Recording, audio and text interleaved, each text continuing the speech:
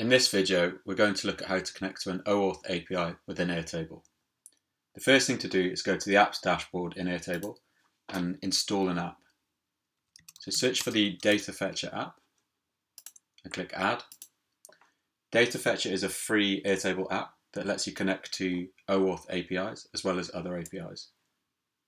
So once you've installed it, sign up for a free Data Fetcher account or sign into your existing one. Then on the home screen, click Create Request.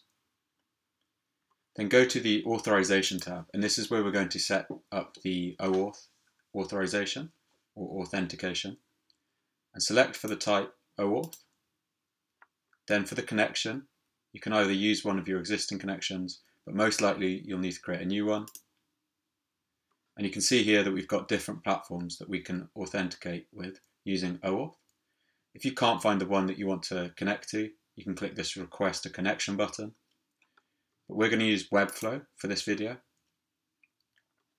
And you can see that we've got the Webflow kind of permission dialog here that asks us for permission. So I'm going to select these two projects and click Authorize Application. And I'm returned to Data Fetcher. The authorization is now going to use this Webflow connection. And I just need to set the other details up for the API request. So I'm going to connect to the sites endpoint and import my sites. So I'm going to say import sites.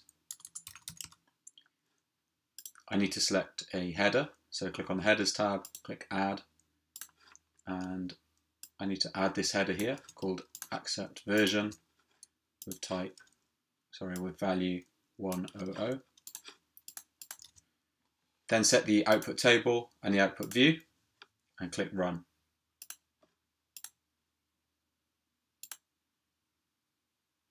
Click the show response button to show the actual API response.